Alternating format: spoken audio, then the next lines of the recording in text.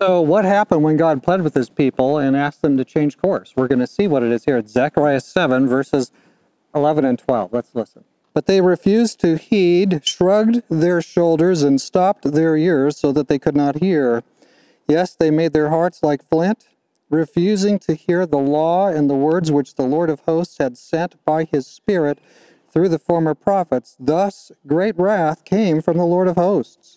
So they set themselves so that they couldn't hear. They stopped their ears. They plugged them up. They braced themselves against all that God was trying to tell them. They chose not to hear, but they made themselves so stubborn that they couldn't hear. Basically, they're shut the door on God. Guess what happens after that? So he sent them his prophets. His word was clear. He spared nothing so they could understand his purpose. But of course, their ears were closed.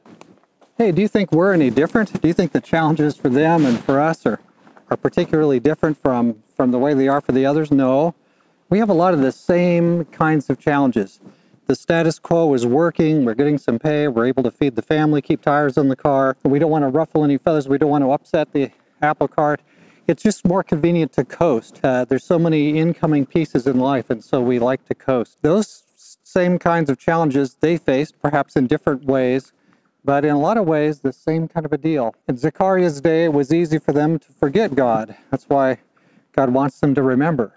So these guys are settled into a pattern. We settle into a pattern too. Now, we're going to find in chapter 8 and onward, we're going to find a lot of encouragement and hope. But this chapter 7 there's a pretty severe response, divine response to these guys. It's because they're stuck. God wants to move, but they're stuck. So the result was great wrath from the Lord of hosts. The Lord, that means the Lord of armies. Here he is. He's the supreme Lord, the supreme ruler of the universe. He's the supreme ruler of armies, offering to be on our side. And what? We aren't willing to take a few risks for him. So that's what we are. We're risk averse today. If you want to build a playground for a church school, you find out the insurance companies don't want to insure a swing anymore because somebody might fall and get hurt. Well, most of us survived swings when we grew up if we were a little bit older. Everybody wants something that's safe. God's ways are the safest, but they're also the most against the world today. And so we have to be willing to take some risks. We have to be willing to step out and stand out from the crowd, or we aren't much used to him. So we need to take a step and be bold. We need to be bold in a time of weakness. And God is ready to help us.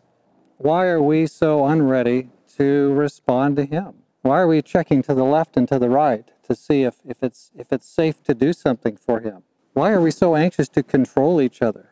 Why is there so much of that in the church, that urgency to control people? Can't we trust converted people? Can't we trust the Holy Spirit? Let's work together as a team. We'll get some things done. We'll make some mistakes. It won't be the end of the world. God will help us. I think one of the action steps we need to take is we need to make sure we're still on what Jeremiah called the old paths. Are we still going in the direction, or did our spiritual ancestors or we ourselves kind of veer off at some point?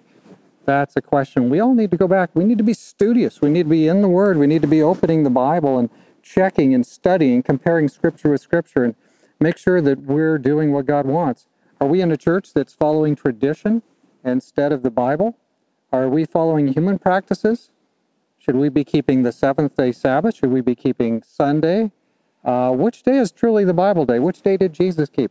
Should we be baptizing by sprinkling, or should we be baptizing by immersion? Which thing is the right thing? Is there one God manifest in three distinct persons, or are there three separate gods, or one God with three different faces? How do we know? Go to the Bible. And so we need to be people who are checking, studying, learning, and it's not like we've been given, a 10-page book.